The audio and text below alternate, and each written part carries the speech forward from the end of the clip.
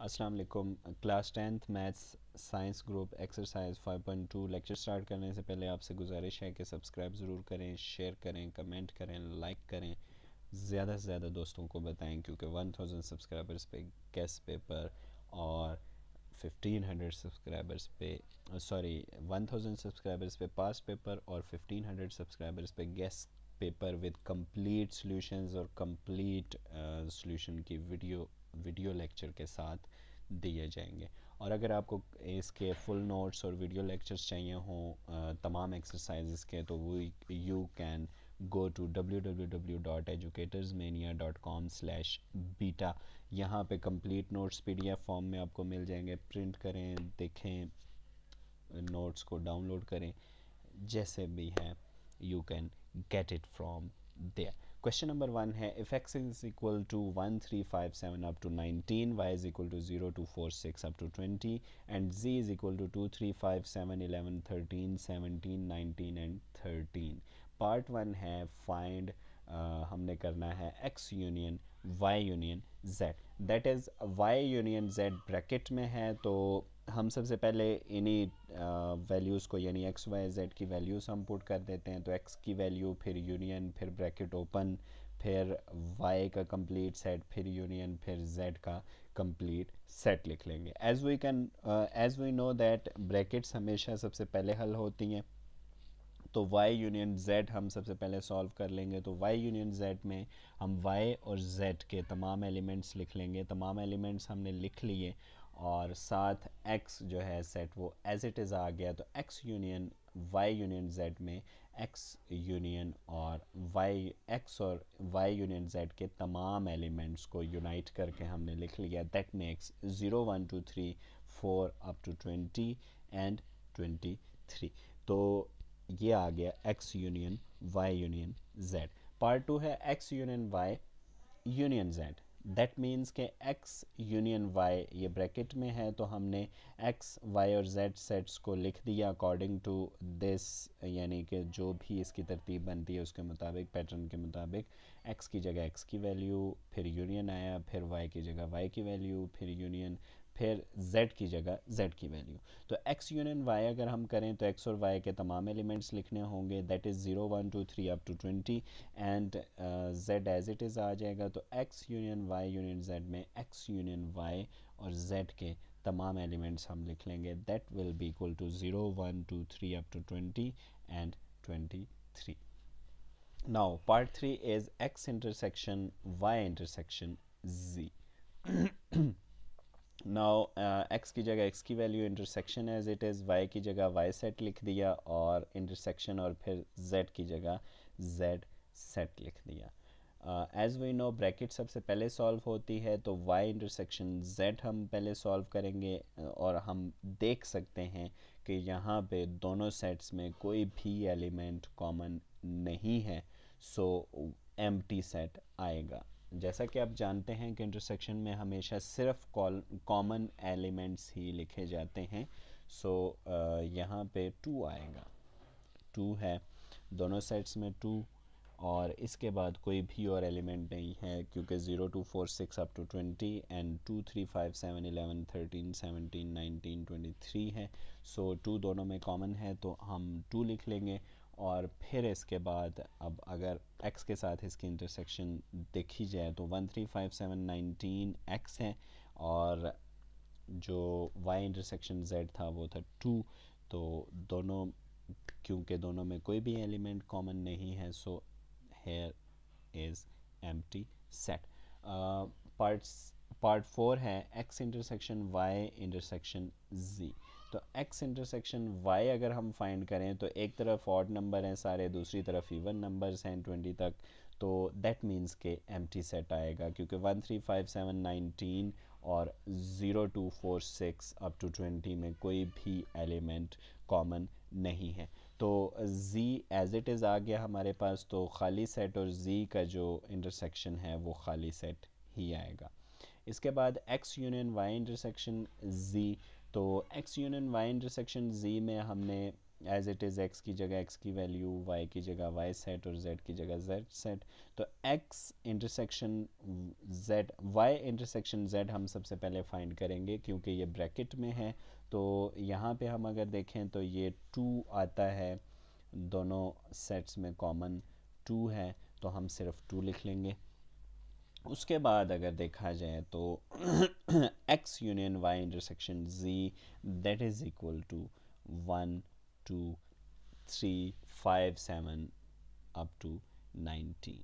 तो पार्ट 6 है, part 6 is x union y intersection x union z। तो x union y में हम सबसे पहले x यूनियन y कर लेंगे, that will be equal to 0 1 2 3 up to 20। And x union z में x यूनियन z कर लेंगे, that is equal to 1 2 3 5 7 up to 19 and 23।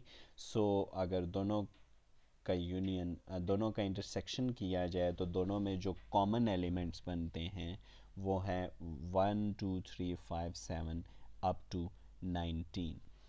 सो इसके बाद part 7 x intersection Y union Z. तो वाई यूनियन जेड चूँकि bracket में है तो वाई यूनियन जेड पहले कर लेंगे। तो 0 2 4 6 अप टू 20 यूनियन 2 3 5 7 11 13 17 19 23 का यूनियन ये आ जाएगा, that is 0 2 3 4 6 7 8 9 10 11 12 up to 20 and 23। तो 1 3 5 7 19 चूँकि x है तो x एज इट इज़ आ गया। दोनों का इंटरसेक्शन करें तो जो कॉमन एलिमेंट्स हैं यानी जो दोनों में मौजूद हैं वो हमने लिख लिए, दैट इज़ 3 5 7 11 13 17 एंड 19। तो इसके बाद पार्ट 8 है x intersection y union x intersection z। तो x इंटरसेक्शन z अगर करें तो इन दोनों में चूँकि कोई भी एलिमेंट कॉमन नहीं है तो एम्प्टी सेट आएगा। और अगर x इंटरसेक्शन z करें तो इनमें कॉमन है 3 5 7 11 13 17 एंड 19। सो दोनों का यूनियन कर लें तो 3 5 7 11 13 17 एंड 19 आ जाएंगे। क्वेश्चन नंबर 2 है, if a is equal to 1 2 3 4 5 6, b is equal to 2 4 6 8, c is equal to 1 4 8। तो part 1 a intersection b is equal to b intersection a, prove the identities. तो proof हमने identities करनी है। Left hand side है a intersection b, तो a और b की intersection पहले फाइंड कर लें। तो इंटरसेक्शन में चूँकि सेम एलिमेंट्स लिखते हैं तो 2 4 6 दोनों सेट्स में मौजूद है, तो हमने 2 4 6 आंसर में लिख लिया। अब अगर राइट हैंड साइड फाइंड करें तो राइट हैंड साइड है b इंटरसेक्शन a।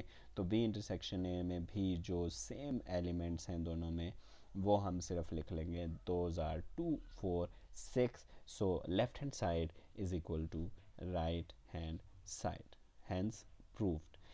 part 2 है a union b is equal to b union a। तो लेफ्ट हैंड साइड है a union b। a union b में दोनों सेट्स के तमाम एलिमेंट लिख लेते हैं, तो 1 2 3 4 5 6 8 आ जाएगा। और b यूनियन a में भी हम दोनों सेट के तमाम एलिमेंट्स लिख लेंगे, that is equal to 1 2 3 4 5 6 8। So left hand side is equal to right hand side.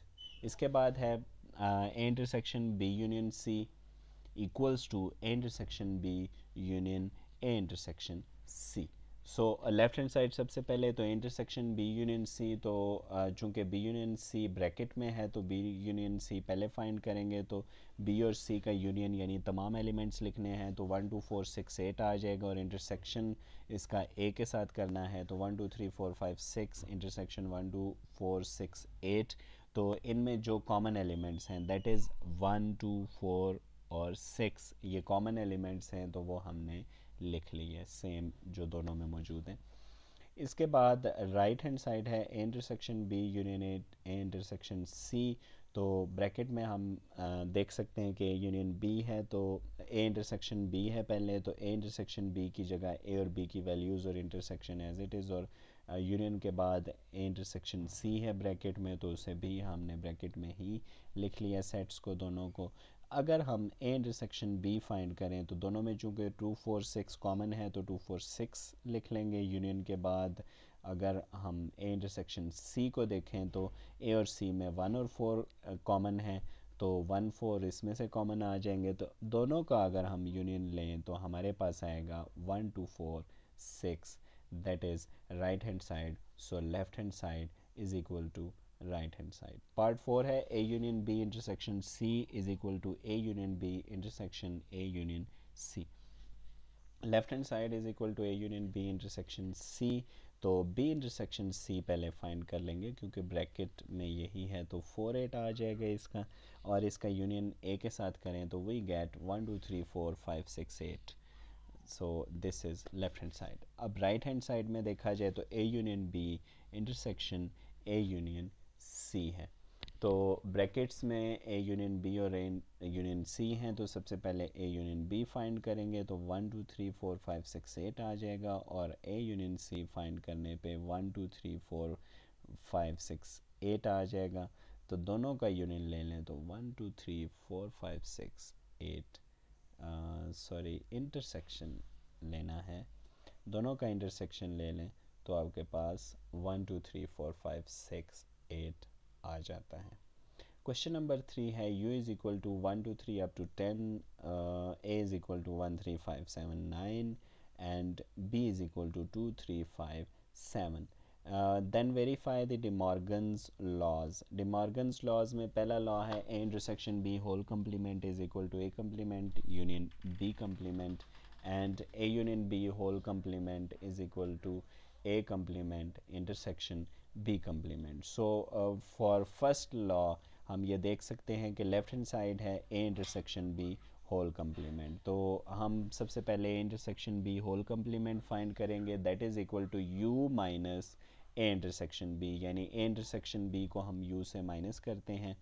तो सबसे पहले a इंटरसेक्शन b फाइंड कर लेते हैं, दैट इज़ इक्वल टू 3 5 7, क्योंकि इंटरसेक्शन में इन दोनों सेट्स में से हमने सेम एलिमेंट्स लिखने हैं, और फिर इसे u में से माइनस कर देते हैं तो we get 1 2 4 6 8 9 10.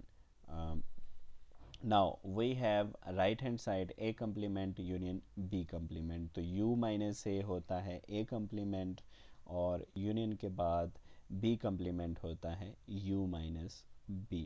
So we have u minus a find करने पे 2 4 6 8 10 आ जाता है, और u माइनस b फाइंड करने पे 1 4 6 8 9 10 आता है. दोनों का यूनियन ले लें तो वी गेट 1 2 4 6 8 9 एंड 10.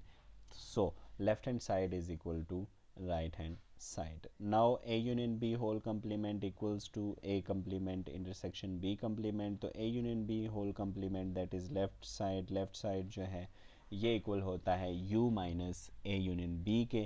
तो a और b का यूनियन सबसे पहले कर लेंगे, तो यूनियन करने पे 1 2 3 5 7 9 आएगा, और फिर इसे माइनस कर लेते हैं u में से तो 4 6 8 10 आ जाता है. Now right hand side is a complement intersection b complement, so u minus a intersection u minus b. तो u minus a सबसे पहले फाइंड करें तो u में से a माइनस करने पे 2 4 6 8 10 आता है, और u में से b माइनस करने पे 1 4 6 8 9 एंड 10 आता है. तो दोनों का इंटरसेक्शन कर लेते हैं. इंटरसेक्शन करने पे अगर देखा जाए तो दोनों में 4 6 8 10 कॉमन आते हैं. सो we have left hand side equals to right hand side. Question number 4 है if u is equal to 1 to 3 up to 20, x equals to 1 3 7 9 15 18 20, and y is equal to 1 3 5 up to 17, then show that x minus y equals to x intersection y complement. Left hand side है यहाँ पे x minus Y, तो x minus Y that means कि x में से हम y को minus करेंगे तो x के वो तमाम एलिमेंट्स जो y में मौजूद नहीं हैं वो हमने लिखने हैं. So that is equal to 18y. Now we find x intersection y complement. तो x हमने लिख लिया इंटरसेक्शन के बाद, y complement means u minus Y. तो u माइनस वाई अगर करें तो 2 4 6 18 19 20 आता है. तो क्योंकि u के ये एलिमेंट्स y में मौजूद नहीं हैं. सो इंटरसेक्शन करेंगे तो यहाँ पे दोनों में सिर्फ 18 और 20 कॉमन एलिमेंट्स हैं, तो वो हमने लिख लिए. That's why left hand side is equal to right hand side. अब हम y minus x equals to y intersection x complement मालूम करेंगे. तो लेफ्ट हैंड साइड है y माइनस एक्स, तो 1357 अप टू 17 माइनस 1379 15 18 20 माइनस कर लें तो 5 11 13 17 आता है. We have right hand side equals to y intersection x complement, तो y हमने लिख लिया इंटरसेक्शन के बाद, x complement means u minus x, तो u माइनस एक्स करने पे हमारे पास आता है 2 4 5 6 8 10 11 12 13 14 16 17 एंड 19. तो इसका इंटरसेक्शन y के साथ फाइंड कर लें तो दोनों में अगर देखा जाए तो 5 11 13 और 17 कॉमन है, so we get 5 11 13 17 that is equal to left hand side. So left hand side equals to right hand side, hence proved. उम्मीद है कि आपको ये एक्सरसाइज अच्छी तरह समझ आ गई होगी. लाइक करें, शेयर करें, सब्सक्राइब करें और keep visiting www.educatorsmania.com/beta. Till next lecture.